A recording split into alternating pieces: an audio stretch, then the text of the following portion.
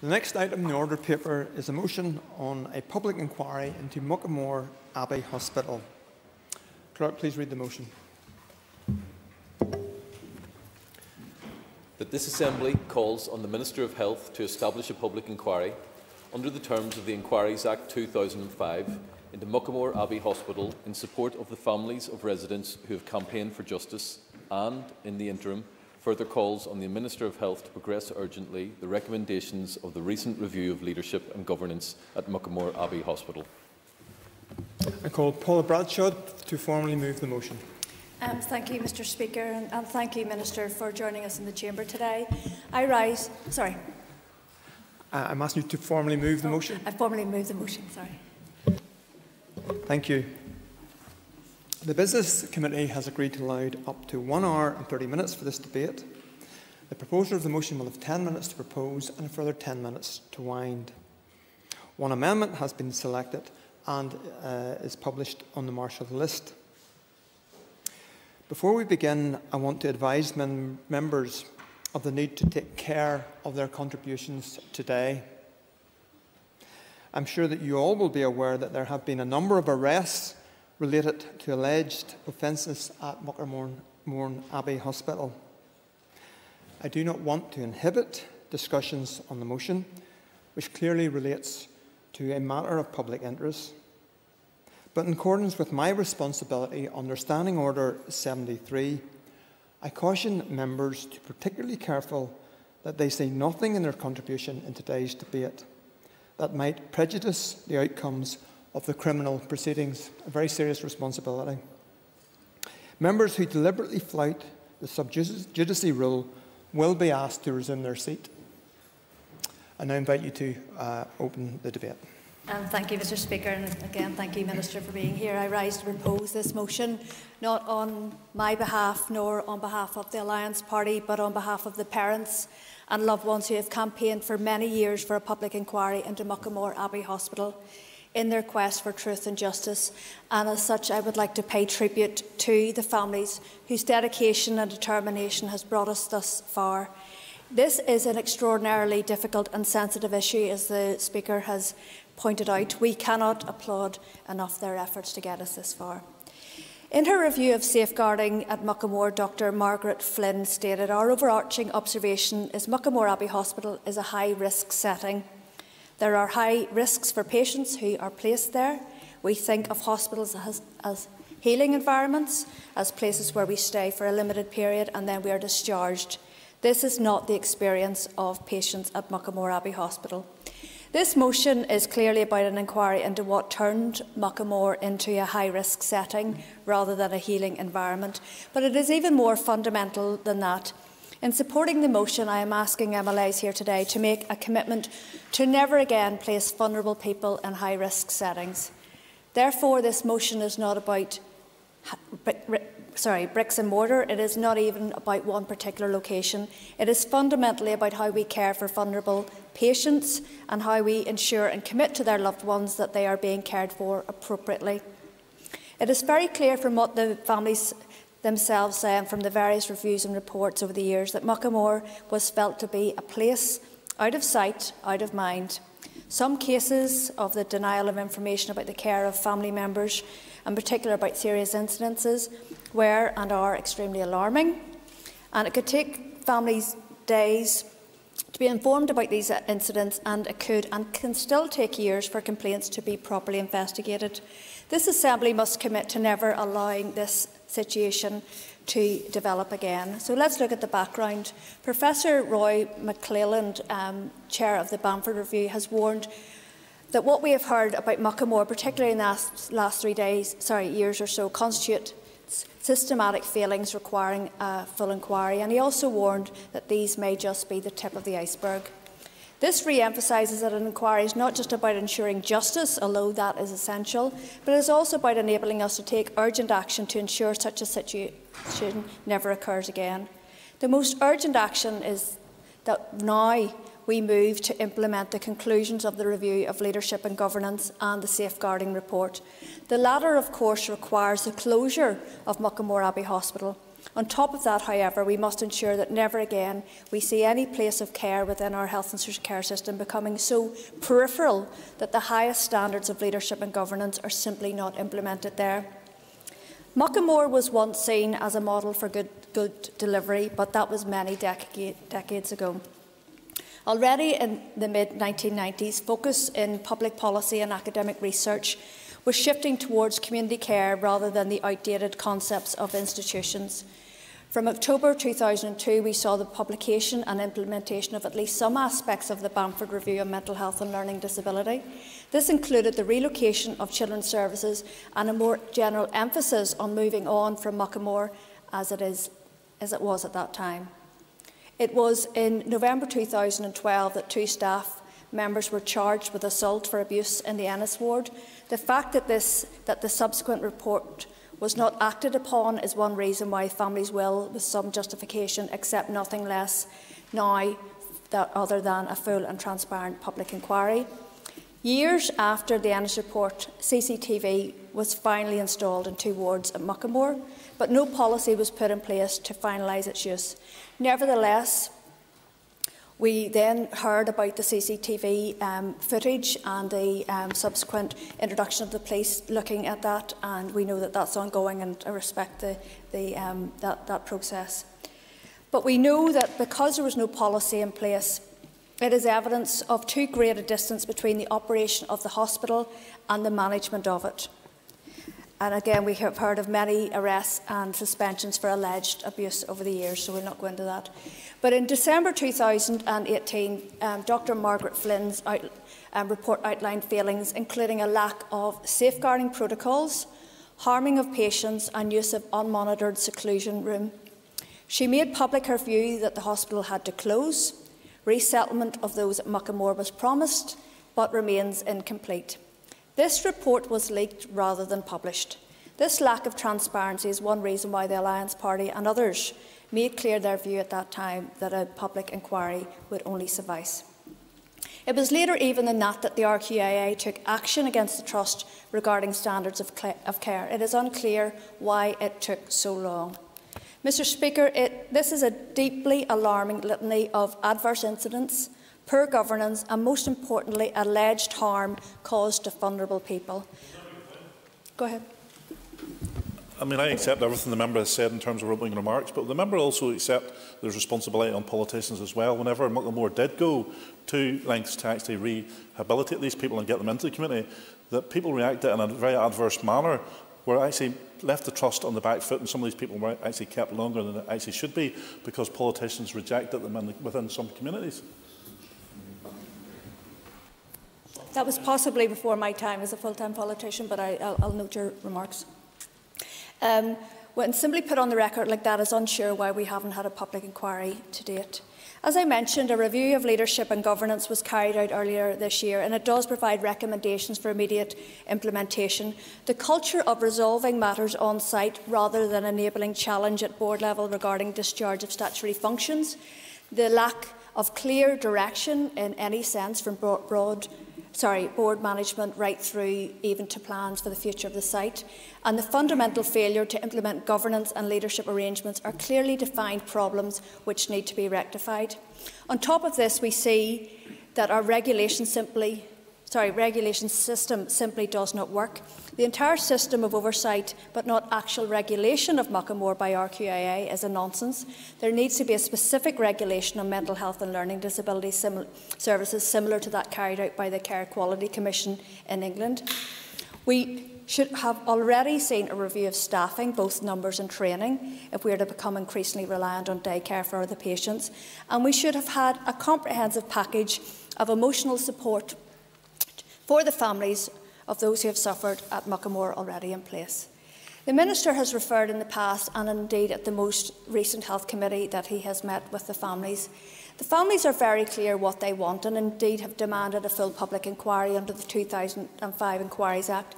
Indeed, when they made this clear, I think it was around 2018, the Minister himself, in his previous role as leader of the Ulster Unionist Party, signed up to support one himself. There is no harm in the Minister continuing in this role now and engaging with the families, but he must know what is required. Now it is about getting on with what he signed up to. Endless delays mainly suggest people are trying to hide something, but what we need is absolute transparency. A public inquiry specifically is required to meet the family's justifiable demands and address their concerns, to compel witnesses. And we have seen recently in the review of leadership and governance that not everybody who should have partook in that, because we need to get the answers, we need to get the information from the people who were there and who were responsible. But before I draw my remarks to a close, Mr. Speaker, I do want to acknowledge that there have been, and still are, many fine employees of Muckamore who have provided health and well-being support to the patients with professionalism and integrity. A public inquiry would separate out those who did wrong from those who did right by the patients. We owe it to them to provide a mechanism for marking out this distinction. So in conclusion, this motion is not just about a public inquiry, but about meaningful change emerging from such an inquiry. This is about justice for families past and future. It is about transparency about what went on historically, but it is also a call to action to improve meaningfully and permanently the experience of people with mental health problems, learning disabilities and autism in the future. Those in care and their families must always be assured, regardless of what form that care takes, that they are being looked after properly, with appropriate safeguards and leadership in place. I will be supporting the Sinn Féin amendment, and I commend this motion to the House. Thank you. I call on Colin Gildernew to move the amendment. I move the amendment. Thank you. The Speaker will have 10 minutes to speak on the amendment and a further 5 minutes to wind. All other speakers during this debate will have 5 minutes. I now invite you to open the debate on the amendment. I want to start today by firstly thanking the movers of the motion. It's an extremely important motion, probably one of the more important things that we have discussed, and I would like to thank the members, Paula and John, who have brought the motion here today. I also would like to thank the press and legal teams who have supported families throughout this, but I do call into question why that has become necessary, where families are struggling to get answers in relation to care that's been provided by a healthcare system. I think in the first instance, healthcare should be providing that support on an ongoing basis. One of the first meetings that I did after I became an MLA was in Belfast City Hall with and I met with some of the family members. I met with Glyn Brown, Catherine Fox, and I was absolutely rocked, I have to say, at the impact of what had happened here on those families. It was horrendous. I was totally taken aback. I was also deeply impressed by their stoicism, by their dignity, and by their quiet determination to protect their loved ones and to get answers to what had happened here. I then engaged in a series of meetings, and along with party colleagues, a series of meetings with a series of organisations, and I started to get a flavour of what the families were dealing with in terms of trying to get information. And bear in mind, throughout this, there were times when families had to put in freedom of information requests to get basic information in relation to what had happened. I met with the Belfast Health and Social Care Trust on numerous occasions. I met with the PSNI on multiple occasions, the PPS, the Human Rights Commission, sectoral groups, the Safeguarding Board. We met with MENCAP, we met with Positive Futures. They were all of a one mind. First of all, the issues had to be addressed, and that the people who were being cared for in Muckamore deserved better. And they deserve answers, and they deserve improvements. I also visited Muckamore, and I have to say I was struck. It is a challenging environment, there's no doubt about it. I actually then felt all over again for families, because the very idea that you would have to put your son or daughter into any, when they are so vulnerable, into any of these facilities is bad enough. And despite the efforts of staff, Muckamore is a difficult environment. And you know, I was in the seclusion rooms. Those are really would when you see the starkness of that setting. And I also observed what to me seemed to be a lack of facilities to train and prepare people for more independent living, and that struck me as well. But I think it's important that we recognise that. Pat Sheehan, my colleague, has also met with staff, and we recognise that staff here are working in a very, very challenging environment, and the staff have struggled to maintain the high levels of care. There's been huge amounts of reliance on agency staff, and while they also do a good job, it stands in the way of developing the relationships which are so needed. So I believe that a public inquiry is absolutely needed here. I think that all parties within this chamber actually agree with that as well. It is a stated Ardèche policy for Sinn Féin, and I know, Minister, that you also agree that a public inquiry is needed because of the extent and the gravity of what has happened here in Muckamore.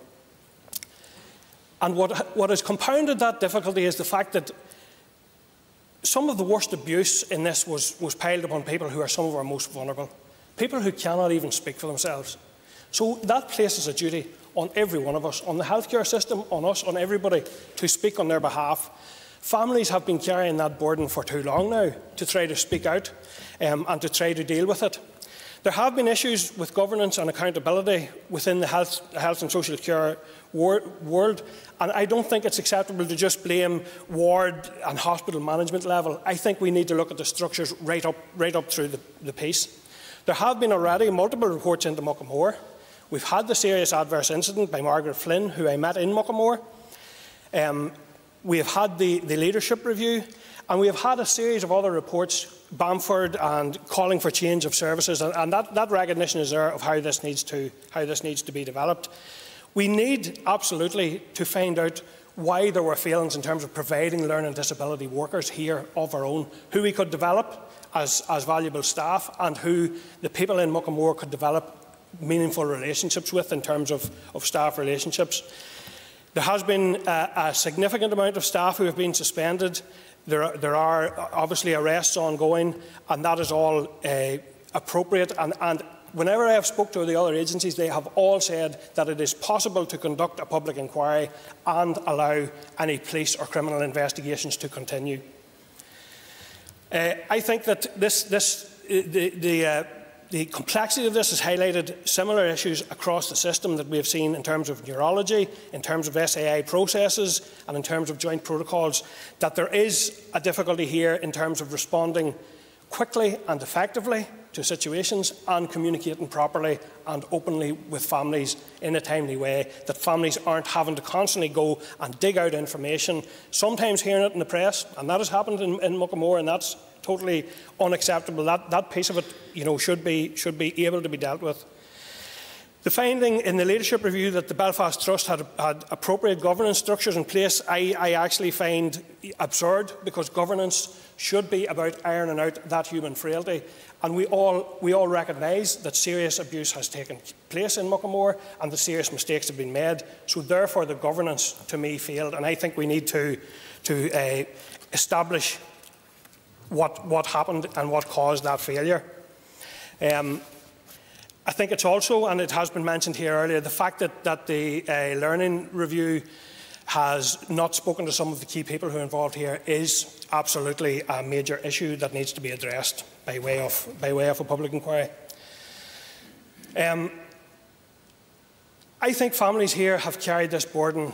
They have fought a lone battle. They have spoke for their children, and I would simply call on the Minister. Families have waited long enough. Please, and I would appeal to you, give them the public inquiry that they deserve and the inquiry that the system needs in order to improve learning for the future. I call Pam Cameron. Thank you, Mr Deputy Speaker, and I rise to support the motion and the amendment and thank the members for bringing this very important subject to the House today. I'm sure, like all members here today, my thoughts are first and foremost with the families who the words Muckamore Abbey Hospital bring hurt, pain and a sense of betrayal of trust. We speak as those who have been informed of only some of what has happened in that place, but without that personal connection. My deep sense of anger can count as nothing when I think of the emotions the families must feel today and every day. Mr Deputy Speaker, Muckamore represents a failure of a system of personal accountability and leadership and duty of care that society has for those who suffered. I'm still absolutely astounded by the sheer scale of what we are dealing with in this one hospital. This is the largest adult safeguarding case in the entire United Kingdom. I'm still horrified by events as they have happened. The PSNI have identified some 1,500 separate criminal cases for investigation, with a timeline of around 5 years for that process to conclude. Institutional abuse was investigated back in 2012, but steps were not taken, and this allegedly resulted in further harm to other vulnerable patients. The cases of physical and mental abuse were not isolated. It was not the actions of a lone worker. It was systematic in scale. Here we had the supposed sanctuary for adults with learning difficulties, where they suffered personal torment by being physically abused and assaulted by nursing staff. It is a scandal, and as such I see no other appropriate mechanism by which to investigate it other than by a public inquiry. I do, however, welcome the commitment given by the Health Minister last month that he does intend to create an inquiry, but it is the shape of such an inquiry and the powers available to it that are fundamental to its credibility and the weight of its investigation. And that is why we are backing today's motion. A public inquiry is essential. Nothing less will do, and I urge the Minister to press ahead on that basis. Witnesses and evidence must be compellable, with no place to hide in the quest for truth, for justice and learning from this horrendous case. I recognise the caution around allowing the police investigations to conclude, but, Mr Deputy Speaker, 5 years is too long for families to wait. I believe that the families should be at the centre of any discussion around the form that that inquiry takes. This is about getting those affected truth first and foremost, but it is also about ensuring that no other family faces anything like what happened here in any other place within our health system. We have been able to learn much from the review and subsequent report commissioned by the Department, and which reported last month. The record of the Belfast Trust and its handling of Muckamore is nothing short of shameful. We have seen nurses have their suspensions overturned without the Belfast Trust having provided the evidence and the CCTV to the Nursing and Midwifery Council. We have had senior managers refusing to cooperate with the internal governance review. We have seen trust officials admitting delays in reporting of incidents from staff management and onward referrals. It is unacceptable for senior management at Belfast Trust to say they were unaware of the issues at Muckamore. Why should a family have to rely on freedom of information requests to establish whether risk assessments have been carried out on their loved one's care? Why is candour so hard to find? Why have the Trust adopted a closed, defensive, dishonourable stance with families? Such behaviour, coupled with the scale and seriousness of the alleged abuse and failings in governance, makes the case for a full public inquiry irrefutable. Mr Deputy Speaker, what we all want is the truth, and what we want is those responsible held to account and brought to justice. So with that, we support the motion and the amendment placed before us today. Thank you. I call Colin McGrath.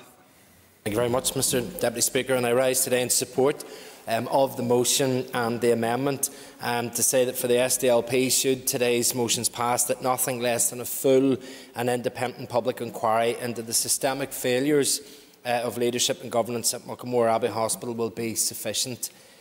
The findings of the review into the governance and leadership at Muckamore Abbey make for some of the most disturbing and heart-wrenching reading that I have ever encountered in as long as I can remember.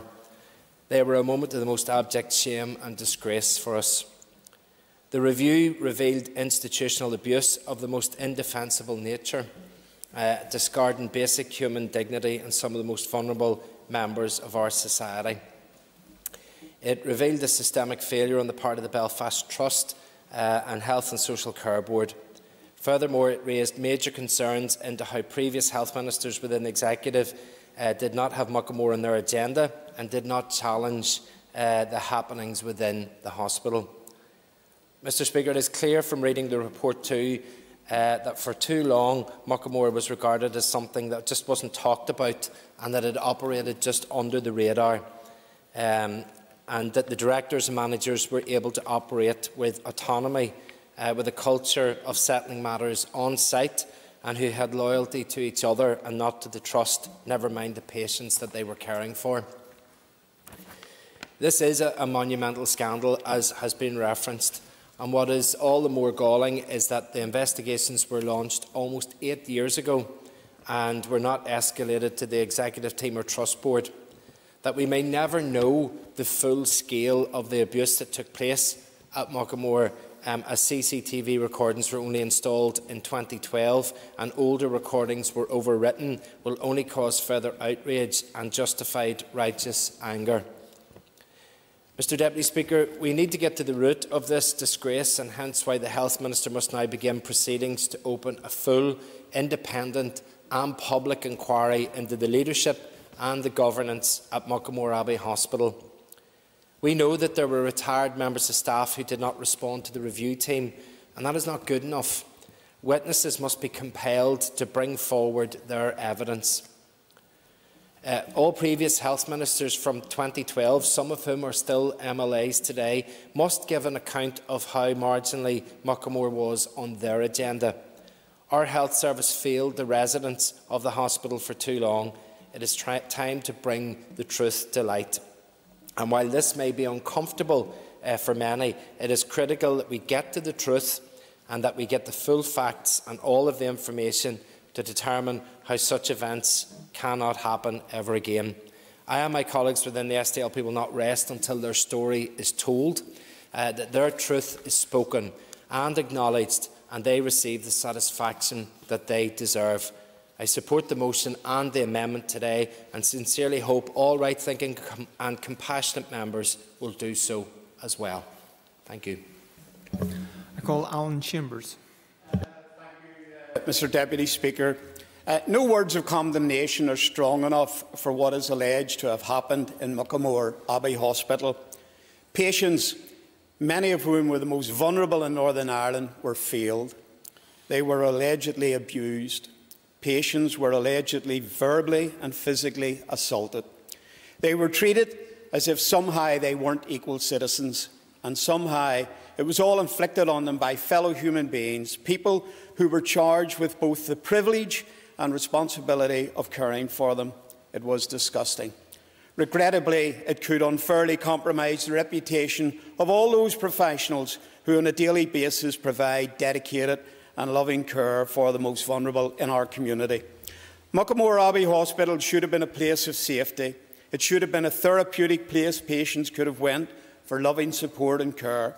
And whilst I suspect that over the years some patients did receive exemplary treatment, unfortunately the shocking scale of abuse subsequently revealed has understandably overshadowed all that.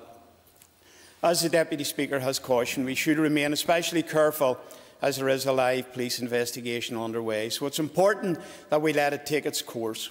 However, there are many other unanswered questions in relation to Muckamore. How did it happen? How could staff who were trained to look after vulnerable patients cruelly inflict such harm and distress on the very same people? How was it allowed to go on for so long? And how did the Belfast Health and Social Care Trust seemingly not know what was going on? Those are four basic questions that the Muckamore patients and families deserve answers to. And just as importantly, we all need assurances that such depravity will never be allowed to happen again. While the abuse came to light in September 2017 with the game-changing discovery of the CCTV recordings, there were earlier warning signs. The Innis safeguarding investigation, a full 5 years earlier, should have been enough to raise concerns. But time after time, opportunities were missed and the abuse was allowed to go on. Whilst the responsibility of any abuse should always rest foremost with individuals inflicting it, there was also clearly a systemic failure in the leadership, management and governance of the facility. I noted the publication of the report into that particular issue last month, and whilst the findings don't make for pleasant readings, I was glad that the Minister once again affirmed his intention to hold an inquiry. I also welcome the sensible approach he has adopted since coming into office. He has avoided any knee-jerk decision or statements on an issue that warrants the utmost attention and consideration. He said he would visit Muckamore. He did. He said he had engaged with the families. He did. And it's the families and patients that should remain to the foremost forefront of our minds. This shouldn't be a party issue. All political parties should be equally as disgusted at what happened at Muckamore, and all parties, I suspect, have as equally a strong appetite to get answers as to how and why it happened in the first place. Those answers won't be easy, and there may be more difficult revelations ahead, but if we are to ensure it never happens again, we need total truth and transparency in relation to what took place on the wards of this hospital. I recall an elderly and frail widow I knew well, who devoted her life to lovingly caring for her severely disabled adult son. He depended on her for every aspect of his day-to-day care. Just before her death, she had to commit her son into the care of Muckamore Hospital. She died reassured that her son would receive the same care and attention she had lavished on him. That poor lady would spin in her grave if she knew the potential for her son to have become a victim, to have become a punchball for some sadistic person who was supposed to supply care. This poor man could not have resisted nor articulate the treatment he may have been receiving. I wish the harrowing police inquiries well, and my party fully support a timely public inquiry into this dreadful scandal. We owe it to the patients and their families, and to those family carers like the widow I have mentioned who are no longer with us, to provide answers, to hold those guilty of any criminal offences to account, and ensure that such a shameful episode never happens again. Thank you, Mr. Deputy Speaker. I call Trevor Clark. Thank you very much, Deputy Speaker. And can I thank the members who laid this motion and indeed the amendment, and we will be supporting both, as has been previously said by my party colleague. I think it was one of the words that the mover of the motion struck me the most was out of sight, out of mind. And I think for many of us, that's what this seems to be. In relation to the families, I mean, we all support the families in relation to this, and indeed the staff, many of the staff who are innocent and carrying out an excellent job. And I think sometimes that is lost because there's this blanket approach in terms of the staff, but there's many excellent staff there who will continue to work, and I know we will all agree with that. And indeed I feel for the police also, who are now used because they're being called there more often because the staff are cautious about what actions they can take against those vulnerable patients. So I know that the local police are there more frequently than they'd like to be because they're being used more frequently to protect, in a sense, to protect the staff and to prevent them from getting into any further danger, given some of the historic nature of what has been said previously. There is historic cases, and I know I've had the opportunity at the policing board to raise this with the police, and I've heard about the hours and hours of tape. So I'm confident that the police will get to the bottom of that in relation to the investigation, and I'm not going to touch that, as the Speaker has said. Indeed, we only heard yesterday about another arrest in relation to that. Of course, that doesn't necessarily mean someone is guilty, but it's part of an investigation. But I'm just listening to the previous Speaker when he talked about the woman who placed her son in care, and now should be spinning her grave. I want to talk about a family who the grandmother is still very much alive and well. The mother and father are very much alive and well, who visited their son on a weekly basis. But unfortunately for me, and I think this is where the amendment touches it better for me today, where it talks about the current delivery of services. I mean, we can focus on the past, and we can focus about the things that we know, but let's focus on the future, and let's focus on today. So I have a family who would have went down and visited the young fella in his 20s every week. This young fella, if you can picture him, he's over 6 foot tall, and they had the best of clothes, and the family were bringing him clothes on a regular basis. But to come down on a Friday afternoon to see him clothes that were unfit for him to wear were too small. So this wasn't years ago, this was months ago. This is today. This is what's happening. So they would come down and see their son in clothes that were unfit. They went through a period of times where he wasn't lucid. So the family came to myself, and indeed I think he approached other elected representatives as well for support. And this for me, in terms of the contact and the trust and the responsibility of the trust also, how difficult they made that for elected representatives to support families. First off, you needed your consent form. So this young fellow was in here, so the mother signed the consent, thought that was adequate. The trust said no, it needs to be the patient. The patient signs the form. The trust came back and said no, the patient wouldn't have known what he's signing. So everything the trust could do to make it obstructive, to prevent anyone supporting that family, they done it. But eventually, thankfully, the trust did have a meeting. and we went through various aspects of the care that young fellow was getting. And they changed his care, and the young fellow was more lucid and was fit to cooperate with the family. Roll on to a few months ago, we're taking steps backwards. The family contact the hospital, no, he's sleeping in the middle of the day. They arrive down, no, he's sleeping. Will they let him down to the room to see them? No, they don't. The family can't get to that room to see their son. This young fella is in his 20s, so he's not, and he has no mental, I suppose he has an issue that he's there, but prior to his involvement or his problem, he was fairly lucid with his parents. I mean, indeed, I've been there and met him and could hold a conversation with the young fellow. But the suspicion grows with families whenever they can't meet their family. So when is the best time to go and see your son? Do you go during the day when he's in bed? Do you go at night? Do you ring? But on every occasion, they could never get to see him. Only a few weeks ago, the father arrived on another visit to see his son being handled in a manner physically restrained, which was disturbing to him and actually questionable. He raised a complaint on that occasion. The member of staff was removed. Roll on another few weeks, that member of staff's back in the ward, but the family and the father has never been updated. So for me today, members, in relation to the motion, I support the motion, I support the amendment, and in particular the delivery of services currently, because I am confident, and I have to say in appreciation to the Minister has said all the right things in the past, and I appreciate what the Minister has said in relation to that, and I am confident the Minister will take whatever action is necessary to bring this to a close. I call Minister McHugh. Gromaglas Cloncarla, last Cloncarla, come on a scale. I'm privileged to speak on this motion today as well in support of the motion in every respect.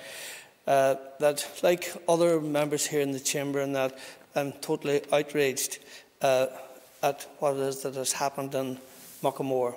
But more particularly, you know, that outrage in itself isn't just as a result of all of the incidents that have happened, we'll say, within Muckamore itself, but in particular, the experiences of families. Whenever it was revealed what it was that was happening in Muckamore, and whenever they attempted to raise the questions and the issues in and around that, the experience just of the inherent resistance, not only with the Belfast Trust, but also within the wider health and social care system, to be open, to be transparent, and to answer some of the basic questions around the quality of care of families.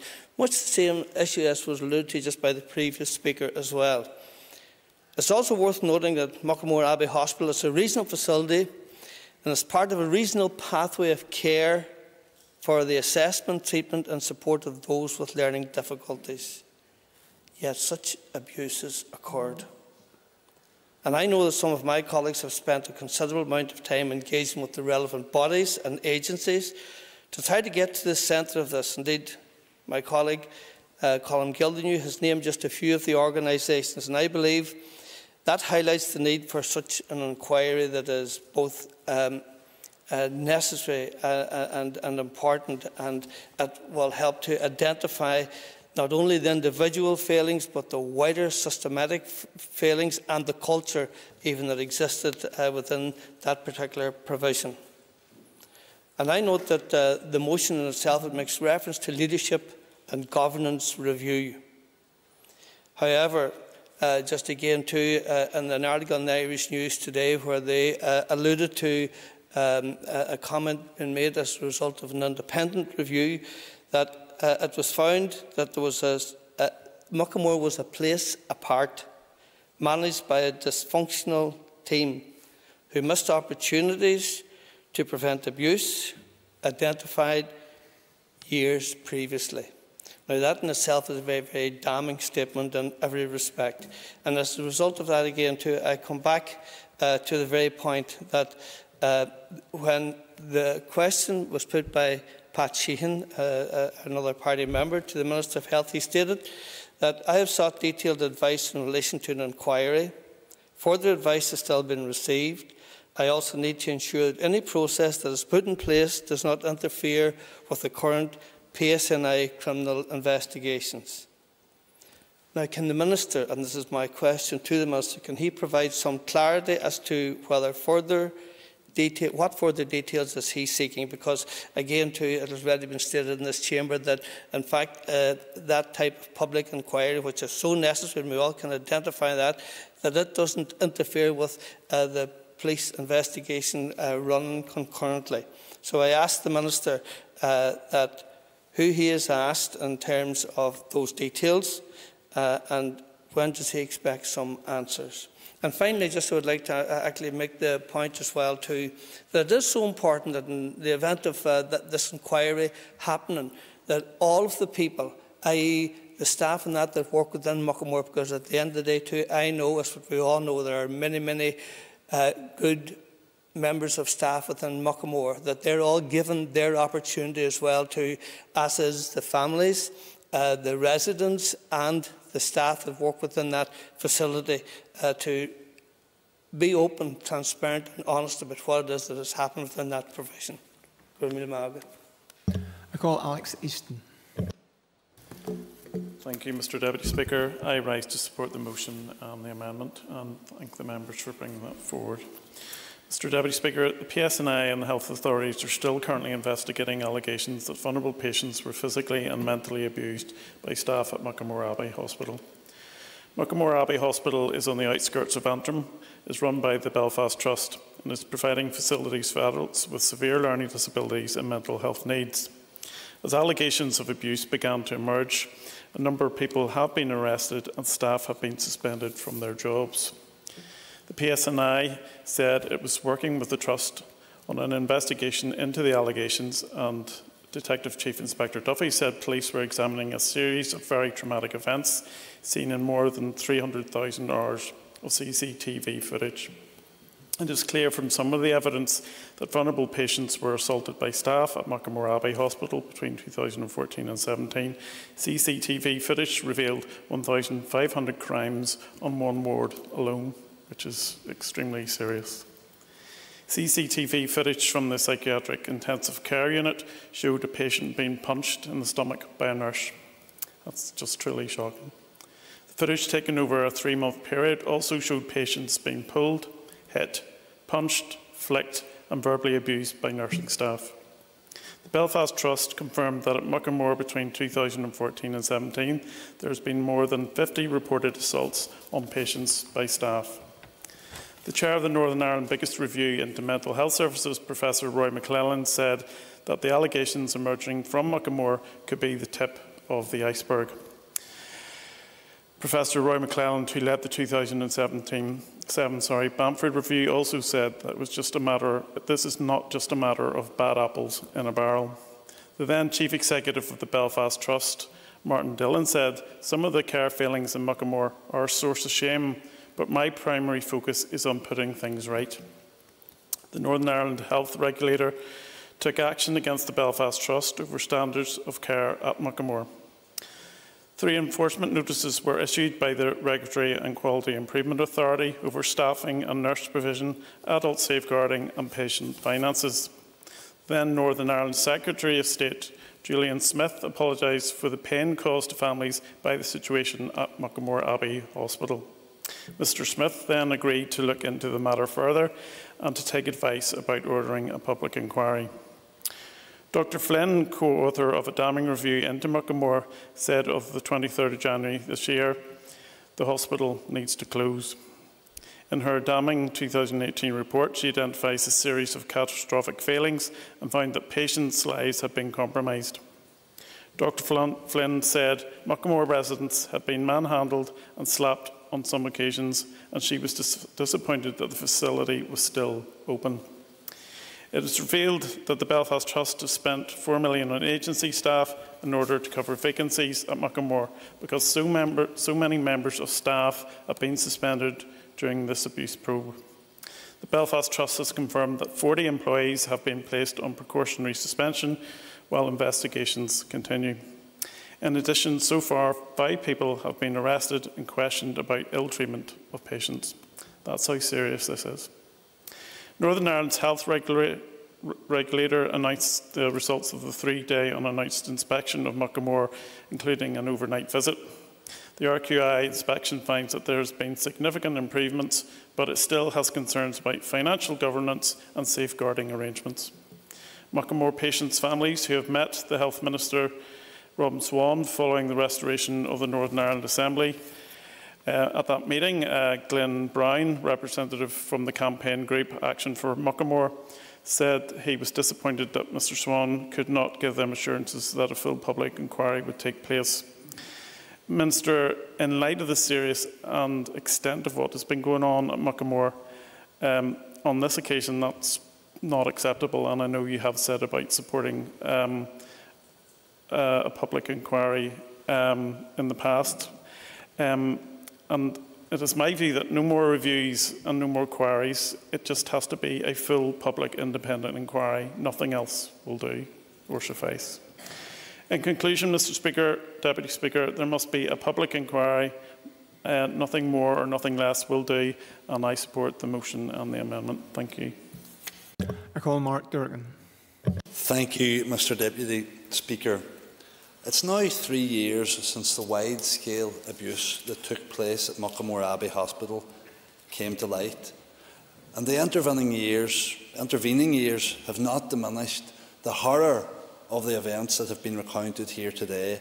In fact, they have only made the need for accountability and justice more acute.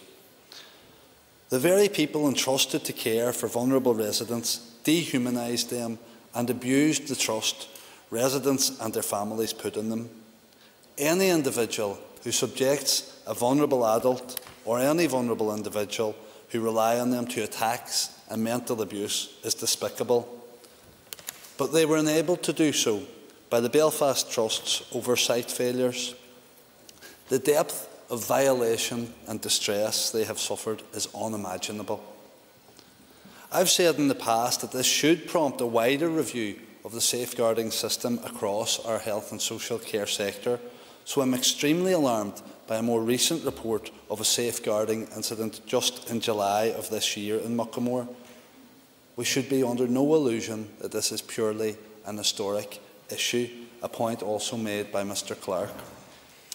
Apologies for the failures that allowed this institutional abuse and cruelty to take hold have certainly been forthcoming, and I very much welcome the Minister's apology in August when the departmental review was published, and I note his intention to set up an inquiry.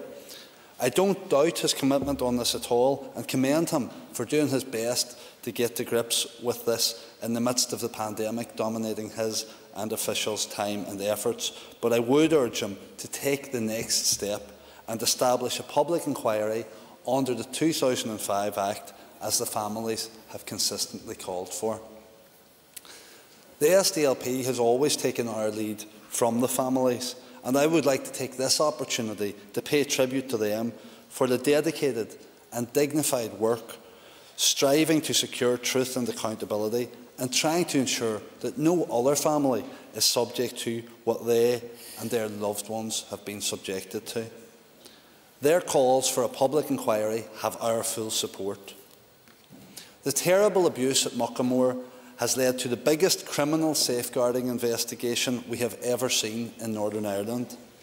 That this would not be complemented by a public inquiry is, to my mind, frankly bizarre. The departmental review makes for devastating reading.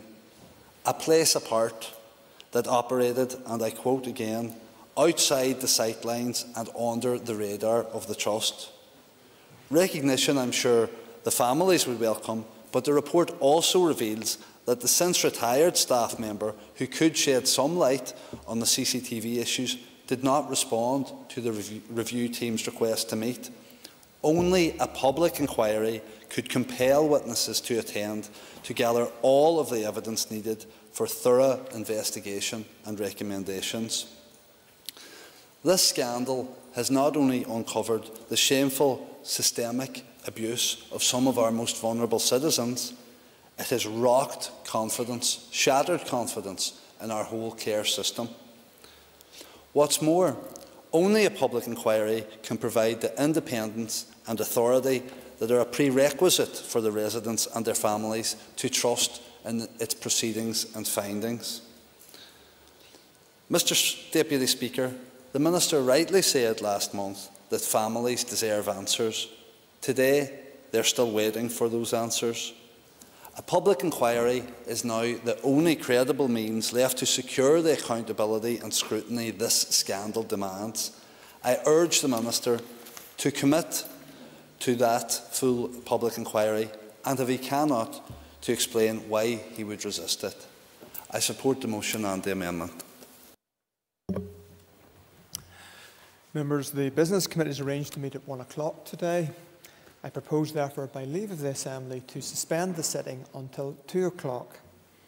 The first item of business when we return will be question time, and this debate will then resume after question time, when the next speaker will be Stuart Dixon. The sitting is, by leave, suspended. Oh, I believe in keeping things going.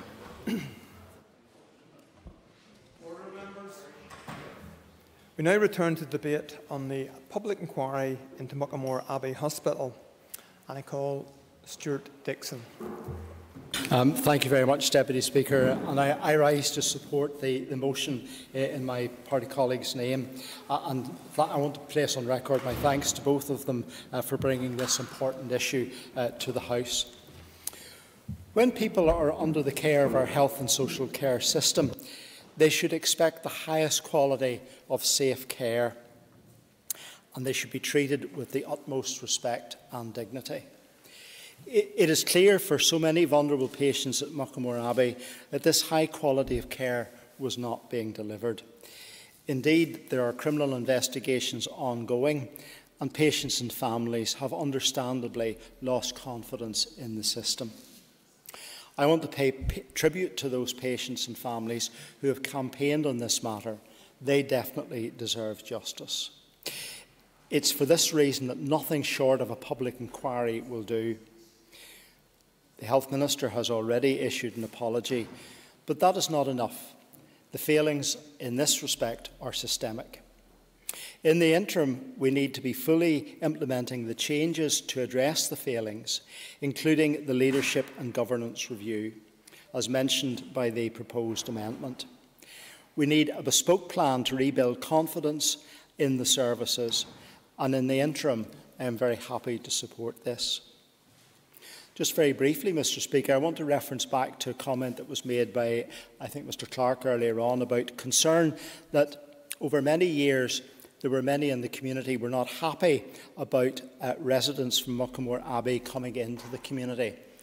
I believe that that couldn't be further from the truth. As far back as 1984, I had the privilege to be on the board of Kilcreggan Homes, Carrickfergus, which now is Kilcreggan Urban Farm. Under the inspiring leadership of Oliver and Amanda Shanks, two doctors who were at that time they're now long retired, were involved in work in Muckamore Abbey, saw the urgent need to help residents there come into the community and be part of the community. Yeah. Member for giving way, maybe more for a point of clarification, and I actually think it's before he came to the House a number of years ago. Indeed, his party colleagues spoke on the matter in support of the very point he's making, as did I, as did the Minister of the time. The point I was making, whenever there was resettlement for some of these people within the community, and when the planning applications were going through the system, there was some political representatives were putting up opposition to prevent these people from coming in within the community. But his party colleague at the time, David Ford, did speak in favour of. The member's next minute. And I do appreciate that. Yes, Mr. Speaker, as far back as 1984, when Kilcreggan Homes were coming into existence, there was community consultation and a wonderful warm welcome for residents who Oliver and Amanda Shanks were working with in Muckamore Abbey to integrate them into the community. And today we have a wonderful and vibrant community in Carrickfergus known as Kilcreggan Urban Farm. For too long, Muckamore Abbey operated without the appropriate proper oversight or leadership. In fact, the review into leadership in government stated that the leadership was dysfunctional and the hospital operated outside the sight lines and under the radar of the Trust. Sadly, we have seen that on many occasions in other parts of the United Kingdom in similar institutions. I suppose, sadly, on reflection, the reality was something like that was also going to happen and was happening here. We have seen too many horror stories of institutions like this in other parts of the United Kingdom. Mr. Speaker, how are people to be truly assured that health and social care for some of the most vulnerable in our society is safe unless an independent and full public inquiry assesses what went wrong, sets out the standards that are now required and imposes the appropriate reform in the system? We need that to happen, and we need that to happen without delay. And that is why I am supporting both the motion and the amendment today. Thank you very much, Mr. Speaker. I call Pat Cackney. Thank you, Mr. Principal Deputy Speaker. Mr. Deputy Speaker, sorry. Thank you. I'm sure I'm not the only MLA who's lay awake at night, horrified at the stories my constituents have told me about the scale of the problems at Muckamore Abbey. The independent report makes grim reading of the systematic issues within the department. Trust and the hospital. I know the Minister has had a lot on his plate over the last few months, but the recommendations must be implemented as soon as possible so this starts and will never happen again. Specifically, we need to support the frontline staff. The report makes reference to staff feeling disconnected and unsupported. This cannot happen in a high-risk environment like Muckamore. To those who puts everyone at risk, it is a cultural problem that needs change now. The lack of learning from the data is a massive concern. We cannot treat reporting as a tick-box exercise. We need to be constantly evaluating, learning from our mistakes and doing the best to improve for all our patients. The Trust needs to act now to have accountability. For directors and senior management, no one can be above scrutiny. The Trust needs to immediately put plans in motion on how they are going to do this. And I have no doubt that our present Minister will see this through. Most importantly, the victims and the families of victims must know that we are taking this issue seriously. A lot of the problems come out in the independent inquiry, but the only way to get all the information so all the problems can be dealt with is a full and public inquiry. Now is the time to act, now is the time to implement change, and now is the time to tell all the victims and all the families of victims that this will never happen again. I support the motion and the counter-motion as given. Thank you. I call Steve Aiken. Deputy Speaker, and I will keep my remarks short. As a member of the MLA for South Antrim, I have many of my constituents who are families, patients, and indeed staff at Muckamore Abbey. And Muckamore Abbey and the staff and the patients and the families have been very badly let down by the lack of responsibility, lack of accountability, and the lack of oversight that should have been the basic function of the Belfast Trust going forward. We in the Ulster Unionist Party will be supporting this motion and the amendment, but we need to see action. And indeed, for the future of those patients there and the staff there at Muckamore Abbey, they need to see some restoration in trust. And that restoration can come through the leadership of our Health Minister, who's been doing a sterling job so far. Thank you. And I call Jerry Carroll. Thank you, Mr. Deputy Speaker. I want to thank the members for bringing the motion and the amendment today.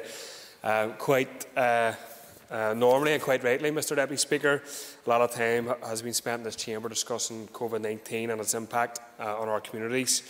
But we cannot lose sight of all the other issues that have faced those people who need and rely upon our health service. And quite rightly, during the COVID-19 period, we talked about the need to protect those who are vulnerable in our society. We should apply that same principle, I believe, to those patients of Muckamore, the neurology inquiry, and all patients who are seeking answers to mistreatment or alleged miscarriages of justice. If the health service doesn't work for these people who are the most vulnerable or unwell, can we really say that it works properly at all if it doesn't work for these communities? And whilst we resolutely must support these communities who are battling for answers and justice, we have to ensure that another Muckamore doesn't happen ever again. And can we really rule it out, Mr. Deputy Speaker, from happening again if our health service is so understaffed, and under-resourced. I sincerely hope it doesn't happen again, and I want to ensure that all action is taken now to prevent it from happening again. And I am concerned, like the Chair of the Health Committee earlier, about the over-reliance on agency staff within the care sector and within our health service generally, where people are unable to develop relationships with patients. Of course, Mr Deputy Speaker, this issue shouldn't be about workers versus patients, but about patients and their families up against an unfair system, or a system that didn't take their concerns seriously. One of the most alarming aspects to this investigation at Muckamore is that the Belfast Trust decided in 2015, 2 years before the alleged abuse, to install CCTV cameras because in 2015 the numbers of adult safeguarding investigations were far too high. The decision to install CCTV in 2015 was considered to be a way to protect the vulnerable adults. And if the reports were true then, it would appear that the abuse soared after the CCTV was installed. I think I have to ask the question, how is that even possible? And the recent Muckamore review into leadership and governance at the Belfast Trust seems to portray the CCTV operation as a complete fiasco. I can't describe it as anything but. It would appear that nobody knew for over a year that the CCTV cameras were even turned on. And if we cannot trust people, or people don't know whether the cameras are turned on in hospitals and care settings, are they really fit to play a leading role in delivering health and care services? These are serious questions which need answered. Mr Deputy Speaker, the RQIA held 5 serious concern meetings with the Belfast Trust about Muckamore between 2014 and 2016. How then was it possible for alleged large-scale abuse to take place the following year in 2017? It would appear to me from this course of events that either no action was taken or limited action at best was taken to prevent abuse from reoccurring potentially. So I would like to ask the Minister or somebody who can answer this question, what happened in that 2-year period? Sean Graham, Mr Deputy Speaker, from the Irish News reported that it's costing millions to staff Muckamore because of so many staff have been suspended pending investigation. This is obviously quite shocking and quite worrying. But I would ask the Minister directly, what about senior staff at the Belfast Trust? Have any been suspended or sacked, or is there any ongoing plans or investigations in regards to that matter? Same with Board of Directors, Chief Executives and so on.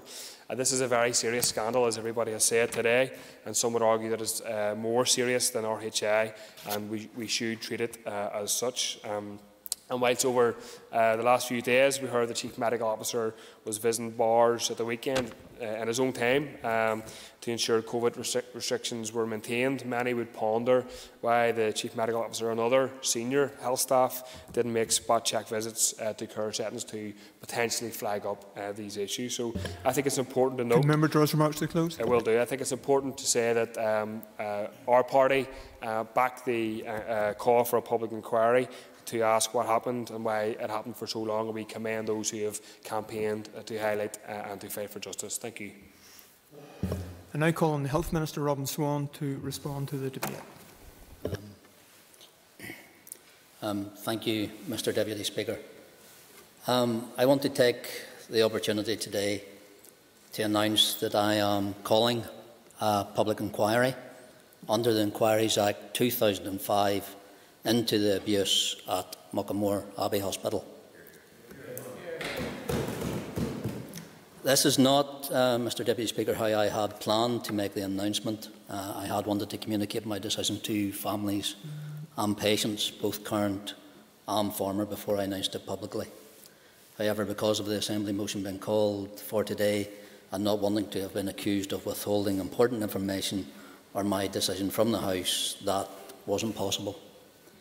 So I want to apologise today to those families and patients that you are hearing about this now for the first time.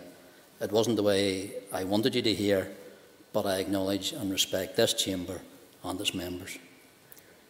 I want to take this opportunity to once again put on record my apologies on behalf of the health and social care system to patients and families who have been let down by failure to protect patients from abuse. A shocking failure which has affected some of the most vulnerable members of our society who should be protected. But families and patients want and deserve more than apologies.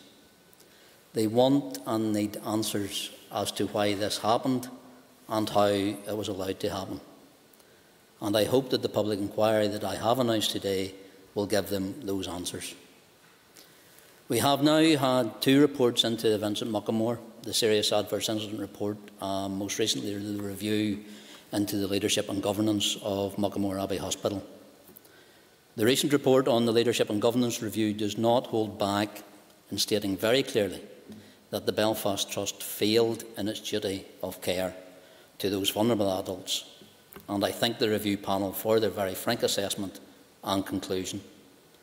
It highlights that while the Belfast Trust had appropriate corporate governance and leadership arrangements in place, they failed to prevent abuse, identify at the appropriate level that abuse had taken place, and adequately prevent further abuse from happening. The report concludes that these failures resulted in harm to patients. A previous investigation into abuse was a missed opportunity. The Trust's focus on Muckamore, insofar that it had one, was on resettlement at the expense of ensuring safe, high-quality care for those who remained in hospital. That should never have been the case. Even though the Trust installed CCTV in the hospital and entered into a contract for its ongoing maintenance, no one appears to have been aware that these cameras were operational. Footage was recorded, stored, and even deleted without anyone looking at the images. Indeed, they only reviewed this material following the persistence of a parent who was desperate to get to the bottom of what had happened to his son. When the Trust finally did look at the images from the CCTV, they revealed thousands of incidents of poor practice and the abuse of the most vulnerable in our society. The fact that this situation was able to arise is probably indicative of another conclusion of the Leadership and Governance Review. The report also found that for years at the top of the Belfast Trust there was scant evidence of any corporate curiosity about the facility. It did not feature in the Trust annual reports, and it was not regularly visited by board members. Despite being the largest facility of its kind in the region, despite it being widely known that this type of facility carries an inherent risk of abuse, given the vulnerability of its patients, it was not in their line of sight. It was, as members have reported, a place apart from the rest of the Trust. When this lack of interest collided with the failure of managers in Muckamore to escalate issues, a perfect storm was created, whereby abuse was able to go unchecked. Mr. Deputy Speaker, I cannot find words to adequately describe the scale of this betrayal of trust, this scandal. Members will be aware that whilst I was leader of the Ulster Unionist Party, I backed calls for a public inquiry into the appalling allegations of abuse. I signed the letter at that stage. I believed the public inquiry was the only outcome. And whilst my opinion didn't change, from coming into this office on the 11th of January this year, I made it clear that whatever decision I was going to ultimately take as Minister would be informed by the views of the people who use the services at Muckamore and their families. That's why I visited the hospital on the 22nd of January and met with patients, families, carers and staff to hear from them as early as possible. I also met with the Action for Muckamore group on the 17th of February. I said I wanted to wait to see the findings of the report of the Leadership and Governance Review, which was due at the end of June, before I made my decision. Unfortunately, due to COVID-19, this report was delayed until the 5th of August. But now we have this report, and I confirmed on the 5th of August that it was my clear intention to establish an inquiry, but that I would take time to consider the report in detail, to establish what questions remain unanswered, and to consider all the options available for an inquiry going forward. Since then, I have read the report and I was appalled. And for the record, I can confirm that I accept all the recommendations in the report and will progress them as a matter of urgency. My officials examined the findings of the report and provided me with their advice last week. After considering their advice, the only option I could see to get the answers everyone is seeking is a statutory public inquiry. And as I have outlined already, I wanted to engage with families and patients at Muckamore on the best way forward, and for them to be the first to hear of my decision. My officials have a programme of work to get this inquiry up and running. This is likely to take time. It is not work that can be rushed. Families and patients, both current and former, will have the opportunity to influence the terms of reference for this inquiry, and I will be in touch with arrangements for this. I can advise, however, that in anticipation of an inquiry, the Chief Social Work Officer and Chief Nursing Officer wrote to all HSC organisations and to staff in the department in early February. They were asked to take all necessary steps to preserve any documents, records and other relevant material relating to Muckamore Abbey Hospital and ensure that it is retained and not subject to scheduled disposal. I understand the demands of those who believe that a public statutory inquiry under the Inquiries Act 2005, with the powers to call witnesses and cross-examine them in public, is the only way to get the answers they need, particularly as some retired Belfast Trust managers did not engage with the Leadership and Governance Review. Mr Deputy Speaker, I just don't understand those demands. I agree with them. I am keen to ensure that we find a way to take forward an inquiry process which will address the unanswered questions and the crucial issues of how we ensure this never happens again. What led to a significant number of staff to either participate in or turn a blind eye to abuse of the very people they were employed to care for? Why did the systems designed to identify and put a stop to abuse, when it did happen, fail? And how could the leadership of the Belfast Trust go for so long without understanding the risks inherent in this type of facility? However, we also need to ensure that this process does not duplicate the work already taken forward by the external, independently led Level 3 Serious Adverse Incident Review and the Independent Leadership and Governance Review. We must also take account of the major police investigation which is still ongoing, because I want to ensure that any process that is put in place does not jeopardise this investigation and allow those who deserve to be prosecuted for their crimes to be let off the hook. As I've said, the police investigation into the abuse at Muckamore is still ongoing and is likely to continue for some time. I understand that 8 individuals who worked in Muckamore have been arrested, the most recent arrest only yesterday. Files on 7 of these individuals have been submitted to the Public Prosecution Service to consider charges. To date, 62 members or former members of staff have been placed on precautionary suspension. I anticipate that there will be more arrests and more suspensions going forward. Mr Deputy Speaker, I understand that families and patients want to know what is planned for the future of Muckamore, and I can assure them that no decision has been made to close the hospital. Let me be very clear. The immediate priority for Muckamore remains the safety and stability of care provided there. There will continue to be a focus on resettlement, but not at the expense of those who require to be in hospital.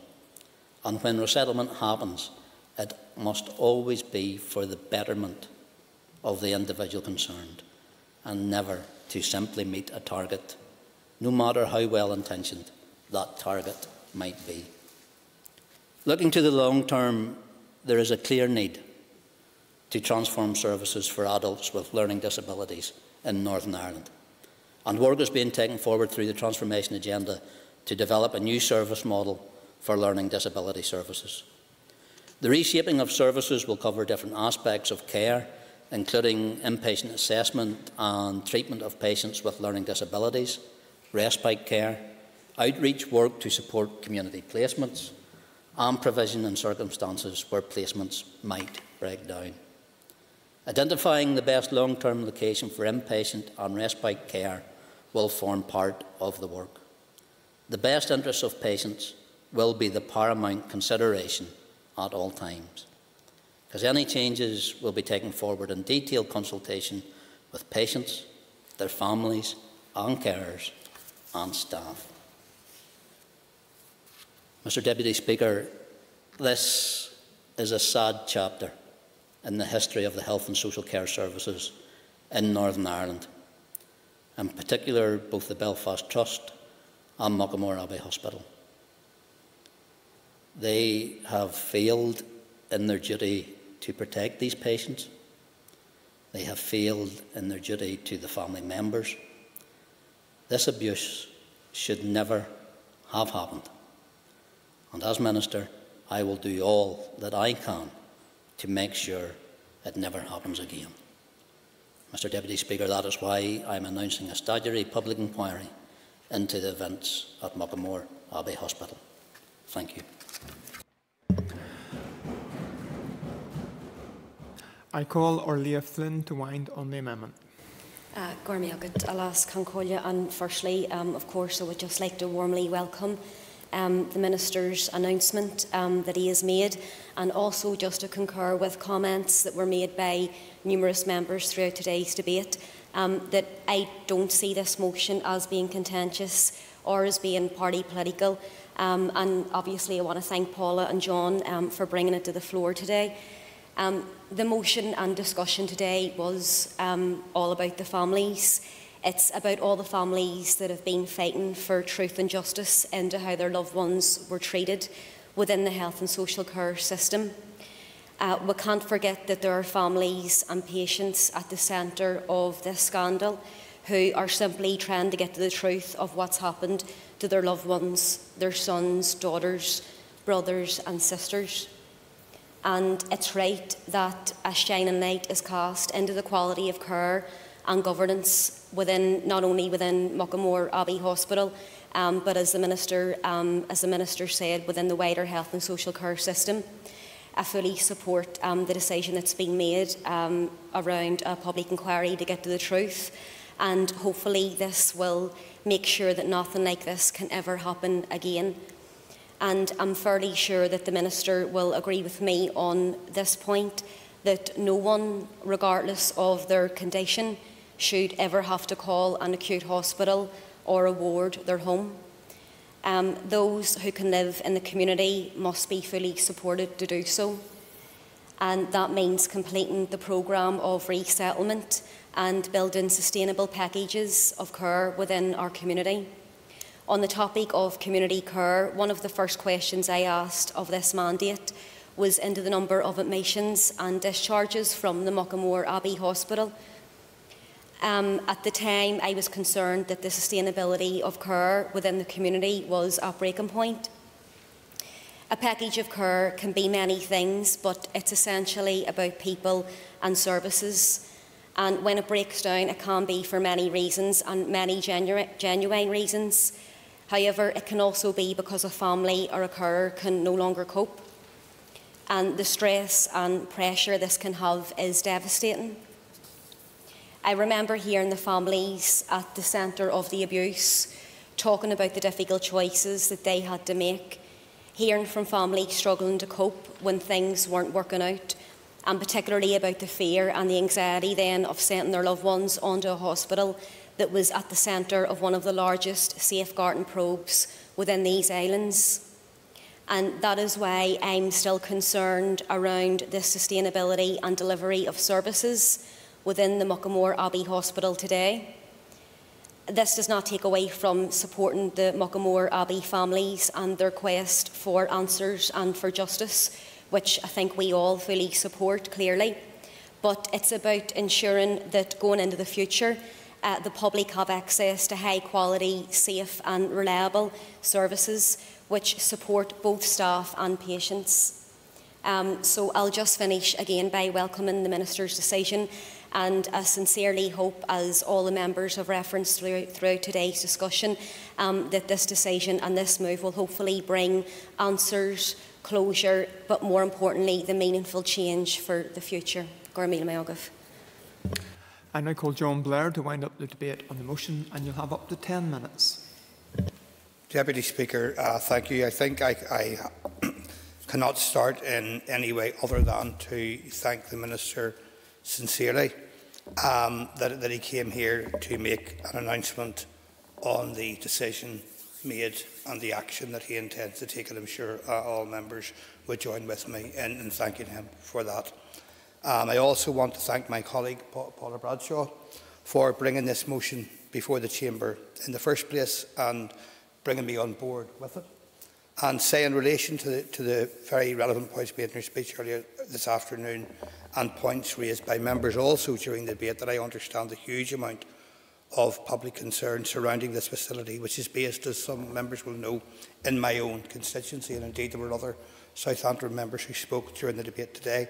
Before I respond, Deputy Speaker, on the points raised by members, and I thank them for their points, I shall briefly make a couple of observations and points myself, and they are relatively brief. Firstly, to draw members' attention to a very serious consequence of the outworkings of recent reviews, indeed other reviews, which the spiralling cost of the Muckamore abuse scandal revealed as millions of pounds which have been spent on keeping the hospital operational, at a reported cost to the health service, I should say, of £12 million, incorporating issues around suspended staff, paying agency nurses, sick leave at Muckamore Abbey, and a list that indeed is much longer than that.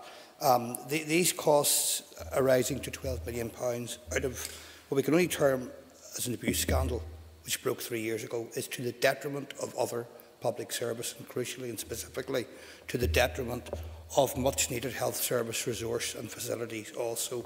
I don't think I need to remind members, or indeed Deputy Speaker, the Minister, of that reality. Secondly, I would like to take the opportunity as a Policing Board member to commend the sterling work done by the PSNI investigation team in relation to this matter for their extensive examination, separate to any health and care-based reports, of course, which has involved hundreds of hours of CCTV footage. And I know some of this through my membership of the Policing Board, and I should inform members that we have been updated there on a regular basis also. I want to mention, finally, staff. We are aware, it's been mentioned here today, that there are staff who have been continuing to do their jobs, shrouded in controversy, wary of suspicion, and it's not good or positive or productive that any set of people are continuing to do their tasks in those circumstances. I want now to respond to members, Deputy Speaker. I won't do it in detail, but I want to do it given the announcement events that have kind of overtaken the debate. But I would like to do it in a way that brings out the cross-party consistency and cross-party concern expressed here today. And I'll do that by mentioning, first of all, the committee chair, Colin Gildernew, who highlighted clearly the plight of families and also meetings that he has had with police and others in relation to this. That was followed by comments from the Health Committee Vice Chair, Pam Cameron, who referred also to families, the scale not only of the provision, but as well of the issue. Colin McGrath, on behalf of the SDLP, then came in with the fact that the findings of reviews were so disturbing. Trevor Clark spoke, as I mentioned before, as a South Antrim member. My colleague Stuart Dixon spoke of previous experience of good examples about resettlement in the community.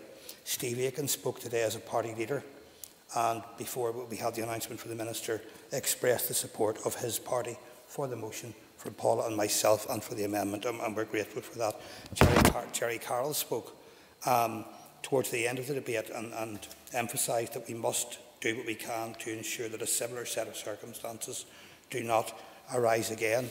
And I think that those comments reflect broadly that we were justified in our call through the motion and the amendment for a public inquiry.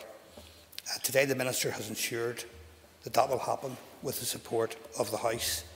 I formally, of course, urge support for the motion and the amendment. But before I close, I want to thank the Minister for his announcement today again that there's going to be a public inquiry and his acceptance as well of crucial report findings.